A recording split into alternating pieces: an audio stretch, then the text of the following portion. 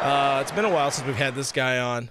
He's a big timer now. He's a huge star, huge celebrity, producer, I think, extraordinaire, as what we can officially call him now. You know him, you love him. He is one of the co-hosts of one of the fan favorites, Big Swing Podcast. Even though our boy Mr. Chicken Strip isn't a Dodger anymore, he's always a Dodger in our heart. But longtime friend of the show, Mr. Cooper Surles. What is going on, buddy? Look at that. He's on the screen. What's going on, guys? And I think you're stuck on the screen side, but people should be able to hear you. I'll keep fixing that. But yeah, man. How am I looking? I mean, you're around, but you're around. How's the still shot? Is the still shot good enough? No, it wasn't good, but now you're fixed. It's cool because we're running this as a guest thing, but it says your name. People know your face. Cooper, man. Now you're officially known as like a big-time podcast producer. What up with that? Well, when you look in my Twitter bio now, it's going to have a lot of dashes. There's just so many different titles that I have now. Right. It's just kind of like, similar to you guys with burger models, podcasters, bloggers. So, yeah, shout out to you guys. Eat fresh. We're finally getting the recognition that we deserve, man. About time. Yeah, damn People need straight. to know that we are so talented. We have so many things going on right now. Yeah, it's super, super hard to hold a burger in your hand and take a picture. Yeah. I had to hold it in a glove. You know how difficult that is to not squish a burger in your glove? I've never done that until now, though. I don't think anybody knows that. And that was not the only picture. We did a whole photo shoot that day. So one of these days we got to drop all of the behind the cold scenes. Jack in the Box. Yeah, we ate those burgers afterwards. I got them like 3 hours before. Great day, beautiful day. But we're here to talk about something important, man. Of course.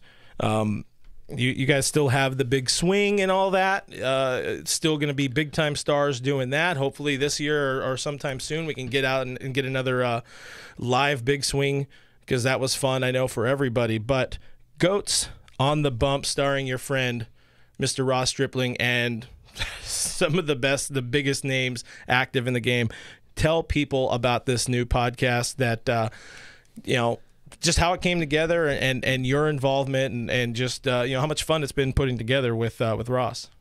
Yeah, no, it's been great, man. We partnered up with Jamstreet Media, the same company that does all the production and editing and stuff for the Big Swing, and we just kind of were trying to think of a new concept. And we realized, hey, look at the network that we've been able to have from the pitching side on the Big Swing, and like how can we parlay that into something unique? And we just didn't really see anything like that out there. No. And like when you hear Sandy Koufax being talked about by Clayton Kershaw, it's like, wow, like that's a big first episode that came out. And we have guys like, for Dodgers fans listening, Trevor Bauer has an episode, Walker Buehler, a bunch of other big time pitchers along with media people. So yeah, we've recorded all of them.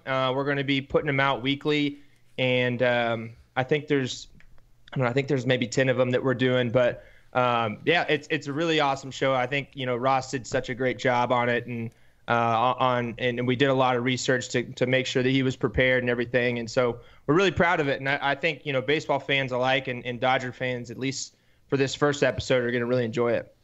Yeah, I mean, you hooked a big one in your first episode with Clayton Kershaw. I think that's about as big as you can go to start off a podcast. Usually, I think our type of podcast, we were getting like the, like Dodger Stadium photographer or something outside to start. I don't know. That would be pretty damn good to get John Suhu. No, not. I meant like a fan photographer. Oh, yeah. We gotta get like Eddie Espinosa or something like that. Some nobody. But just a guy taking a selfie. Yeah, exactly. But yeah, not only is Kersh with, by 2018 NL All-Star Ross Stripling, but they're talking about one of the greatest to ever do it in Sandy Koufax. And add to that, these dudes have firsthand knowledge of him for all of their career. Yep. So it was just great. And we know, obviously this is something that's been being put together for quite some time. So I think at the time you guys recorded all that stuff, Ross was still a boy in blue. Now he's a boy in a different shade of blue. But all right, I know coming into we kind of just touch on that. It's like you mentioned, them being around Sandy. Like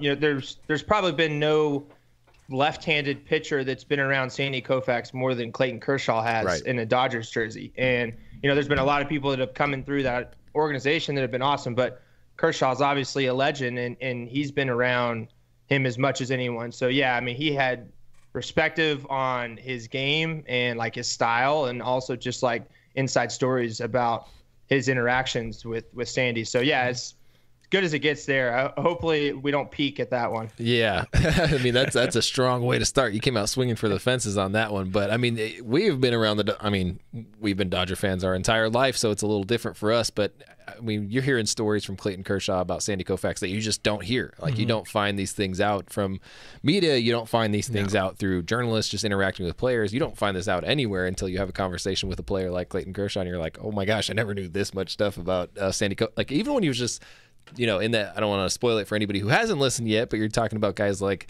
they're talking about his fingers and like how he grips a baseball. Yeah. And I'm like, these are things that I've never talked about or considered with anybody, where Clayton's just like, I can't do that, Sandy. Like, I don't have hands like that. I have like, normal people hands. You freak.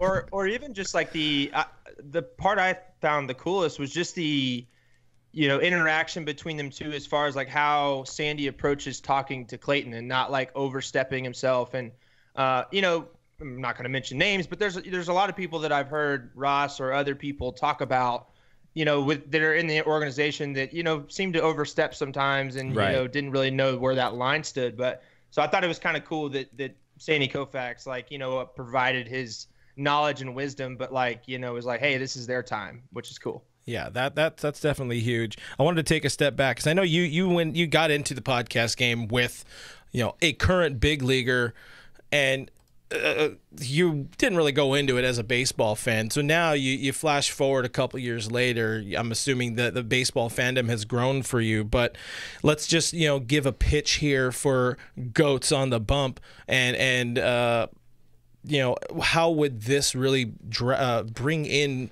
let's say, the casual baseball fan, or maybe people that aren't as hugely into baseball. Like, what did it do for you sitting in that room, hearing these guys talk about it, or even if you weren't in the room, just listening to the conversation afterwards during the edit and all that?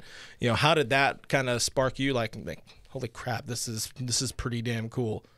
Yeah, I think the two things for me that I love, and I think a lot of people love today, is like making comparisons and just history. Like, I love those two things. Like, we love debating about like, hey, would Michael Jordan be as good in this era, or all that type of stuff, like Clayton brought that up. But we love making comparisons in sports, and we're constantly doing that with, Sandy to Clayton and all these other guys that we did. And then just like, I'm a history nut in anything, whether it be wars or baseball or anything. So to hear like kind of the history of the sport told by the greatest players in today's game is really unique. And, to have Ross's network and have access to these current great big leaguers and have them like provide perspective on the players that made them fall in love with the game is really neat. So yeah, just from like a history standpoint and being able to compare eras and stuff is just intriguing, I think, for anyone, even if you're not a huge baseball guy. I think a big talking point in that one was, I believe it was Clayton, who was basically like, I think that Sandy would pitch really well during even today's game, which is, you talk about the Jordan argument. That's something that people always want to talk about all the time. But you go back even further, like Sandy was way further behind than Jordan was. And you're like looking at that and you're like, oh yeah, he could have pitched in today's game. And it's like, oh, this is a way different game. That's pretty cool. Yeah, I think I liked one of the things that I don't know if it was Kershaw or Ross brought up, but how Sandy wanted to be a basketball player when he was growing up. Like, that was his first love. And then you look at the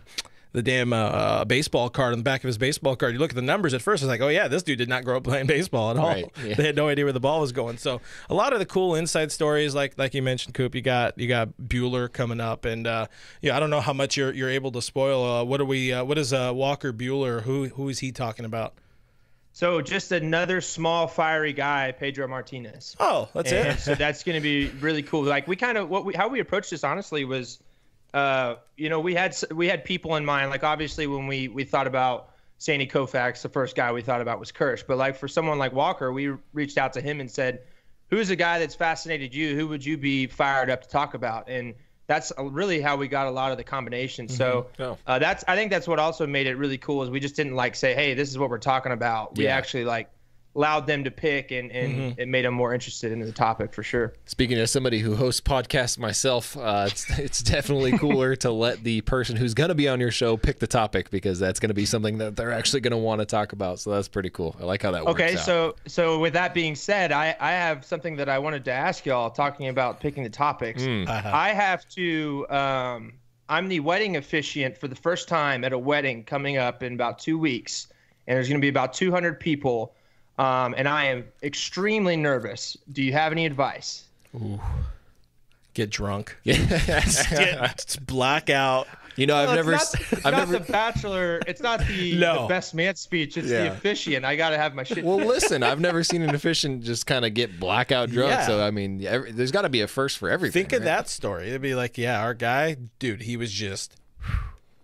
Yeah. Don't look at anybody except the people that you're marrying. Don't look at anybody else. Just look them dead in the eyes and don't look past. I don't know. My advice at Cool Whip Special here says don't mess up. So there you go. There's some primo sound advice. Yeah. They picked you for a reason. That means they probably like you as a human people. So just be yourself.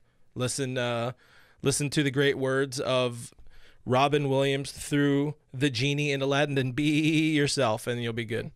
Does he say that? Yeah, such a long way around. Yeah, that was really. Were you even born for that movie? Maybe I quote the Aladdin before they get married and say, "Just be yourselves."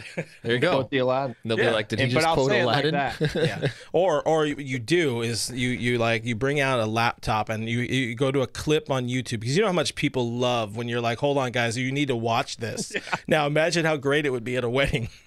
Definitely connect to the Wi-Fi. Make sure that we got the router working just fine. I need Ethernet, please. Can we get Ethernet here? Does anybody have an adapt? Do you have a dongle? Yeah, I need it. Just throwing in like crash golf, throwing in golf terms. I'm sure that'll play up real big in front of a wedding crowd. Yeah. Either don't stand out or stand out massively, where they're going to talk about you for decades. And yeah, man, it's a good call. I think if you're going to stand out, you stand out early and then just come home really nice and easy, and let the memory be about the I do. Yeah, for sure. And Anthony here says, remember to breathe and don't mess up anyone's name. I would also say that's pretty good. That's a big one. I've been to a few where they said the entirely wrong name for the person, and I was like, that's not his name. That's a good start. Line. I think he's at the wrong wedding. That would be tough. Yeah, my brother-in-law, he married my wife and I, and so I have his notes. And so I'm working off of his notes a lot, but I am like telling myself over and over, change the names. Yeah. Cooper. Do you, Cooper? Wait. Take you, Cooper. Wait. Looks at it on his head. Do you, transcribes it that way? Oh, God.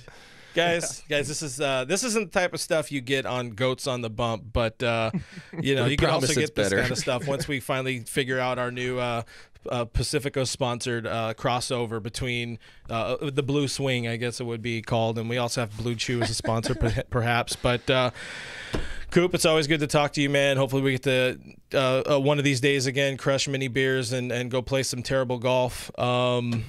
Don't forget to breathe, and don't forget to not mess up the edits, because people are going to enjoy this podcast, man. All right, guys. I appreciate y'all having me on. Can't wait to get out there sometime. Yeah, I'd love to play some golf, drink some Pacificos, and make some bad choices. It's all we do around here. That's all we do. Cooper Surles, your co-host of the Big Swing podcast, with his friend, Mr. Ross Stripling, and, of course, the producer behind Goats on the Bump, hosted by Ross Stripling. Thanks again, bud. All right, guys. Take it easy. All right.